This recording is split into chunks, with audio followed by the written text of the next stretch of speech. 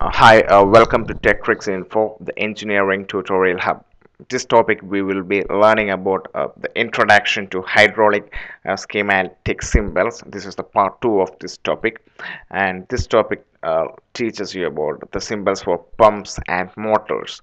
So, this symbol actually shows a fixed capacity motor with one direction of flow. So here we have only one arrow, so this is actually one direction of flow, and if this arrow is, because this arrow is directing towards the center of this circle, this actually indicates a motor with a fixed capacity flow. And next, let's see this simple. So we have two arrows directing towards the center, so this is a motor with two direction of flow, and this is a fixed capacity type. So this is a fixed capacity motor with two direction of flow. So if you see this simple in a hydraulic circuit, you can identify this as a fixed capacity motor with two direction of flow.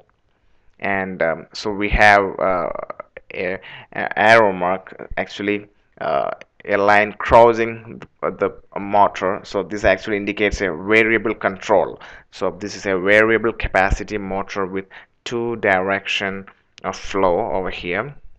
And next we have this as a variable capacity motor with one direction of flow, because this arrow mark actually indicates a variable control, and this is a motor with just one direction of flow. So this is a variable capacity motor with one direction of flow.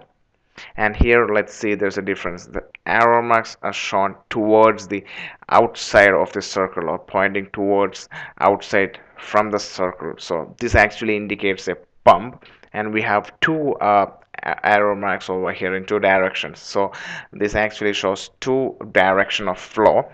uh, and also we have a variable control in the center, so this indicates a variable capacity pump. So this actually shows a pump, so this is a variable capacity pump with two directions of flow. So actually I believe we got an idea about the difference of a pump and a motor in a hydraulic circuit schematic symbol.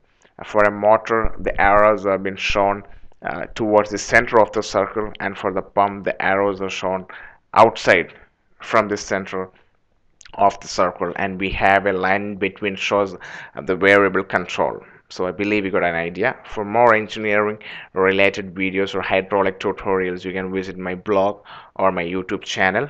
Thanks for watching this video.